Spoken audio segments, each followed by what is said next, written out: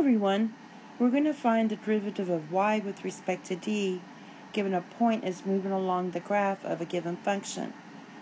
And they give you that derivative of x with respect to t is 2 centimeters per second. So we know that derivative of x with respect to t is 2, and we just need to find derivative of y with respect to t. So derivative of y with respect to t, so I took the derivative of y with respect to t, and then derivative of this with respect to x is just going to be 2x times the derivative of x with respect to t. So we got to find this given that x equals -1.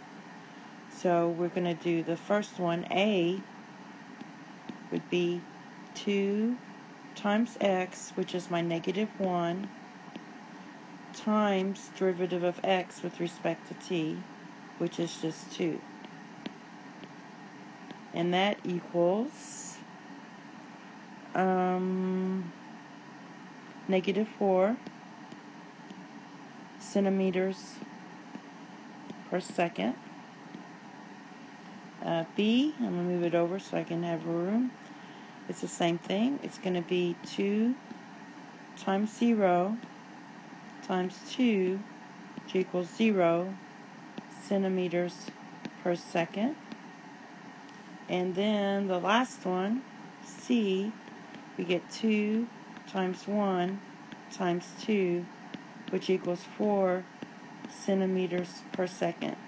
The reason we're practicing these is because we're going to start doing word problems on related rates. Okay, and this is just kind of like an introduction to it. Thank you. Have a nice day. Bye-bye.